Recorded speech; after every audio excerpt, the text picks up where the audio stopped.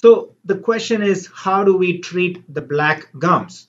So the black gums could be for a variety of reasons. So if you belong to a particular ethnicity, you may have black gums and that means completely normal for you. Or some people have a tendency to have some kind of a pigmentation in the gum tissue, just like you may have a mole in your skin, right? Or sometimes people are maybe thinking they have black gums, but it may not be actually the gums that are looking black.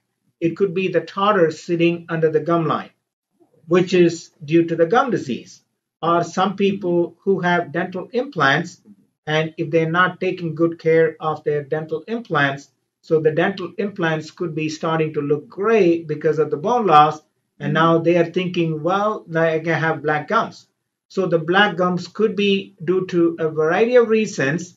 If they are normal for you because of your ethnicity, that is completely okay to ignore them.